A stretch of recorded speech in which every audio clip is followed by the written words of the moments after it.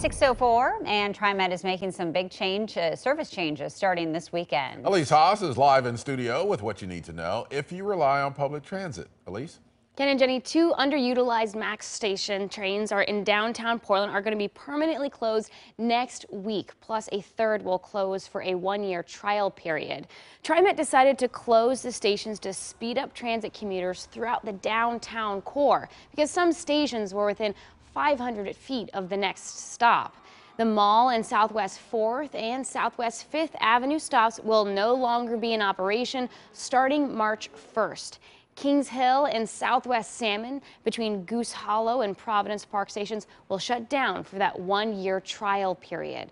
So March 1st also marks another big change for buses. TriMet will begin weekend buses and later weekday services. So I'll be meeting with TriMet officials a little bit later on this morning, and I'll have more details in our newscast at noon. Ken and Jenny.